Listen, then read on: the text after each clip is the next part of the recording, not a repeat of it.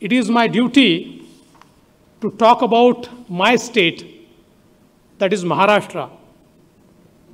Mumbai, that is capital of Maharashtra, it is financial, commercial, and entertainment capital of India. All of us know that the soft power of India, that is Bollywood, is housed in Mumbai. Maharashtra accounts for 25% of Indian exports, 28% of the entire FDI flow into India, 20% of India's industrial output, and barring the COVID years, the 7-year CAGR has been more than 10%. So Maharashtra has registered phenomenal growth in past entire decade. We have 57% of our population which is less than 27 years of age. It's a very aspiring population. It's a human resource, a very well-trained human resource. And Maharashtra has highest number of universities in India.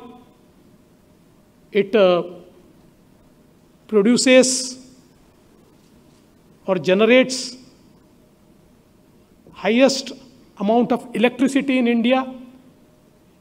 It's the biggest consumer of electricity in India.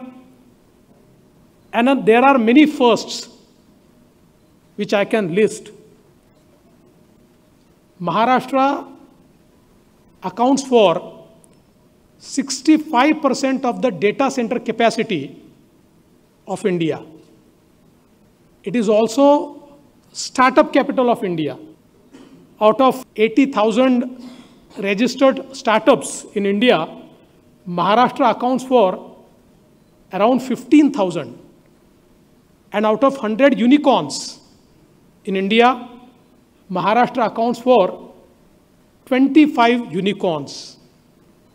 It is also a tech capital. It has a great fintech ecosystem, which is actually taking it to next level. And it's also blessed with 700 kilometers of coastline.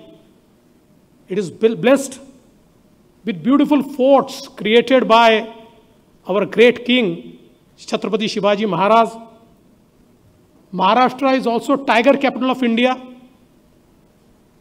It has national parks with the largest population of tigers.